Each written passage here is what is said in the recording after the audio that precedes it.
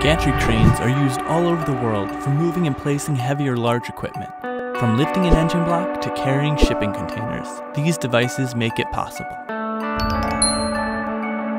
The requirements for our project was to design and construct a gantry crane capable of lifting a 50-pound weight 1 foot into the air, moving it over 1 foot, and bringing it safely back down to rest, all within a 5-minute window. Using the mechanical understandings gained from this course, we designed and constructed a crane capable of completing such tasks. The materials used to complete this goal were the VEX robotics design system, as well as 2 double-pull double-throw switches. The design and construction of the crane can be broken down into 3 separate systems: the bridge, the trolley, and the hoist, each one resting on the one prior. We started with the construction of our stanchions. We used a wide foot for stability and built up from there. The bridge is designed to be narrow but tall. Since most of the weight on it will be in the vertical direction, this design provides us with a lot of rigidity. On top of the bridge is the rack for our horizontal movement. The 2 tracks were later added, and I'll explain why in a moment.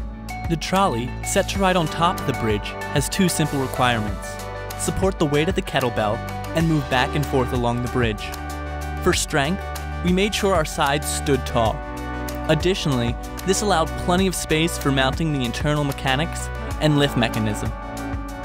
For our rack and pinion, we have a 5-to-1 gear ratio, bringing our motors down to a controllable speed and making sure it can move with the weight attached. We added the wheels on the side and the previously mentioned tracks to take most of the weight off the gears and prevent them from seizing. Finally, we designed the hoist. We built it as a module for the trolley so we could work on it separately.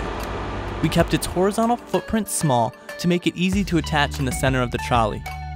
Our gear train is 25-to-1, giving our motor a stall torque of 30.75 foot-pounds, when only 3 foot-pounds are required to lift the weight. The 10 times difference prevents the motor from backdriving from the weight. Our most likely point of failure for this design would have been the gearbox if not properly supporting the winch axle. Overall, our design was a success. We were able to complete the required tasks in half the given time.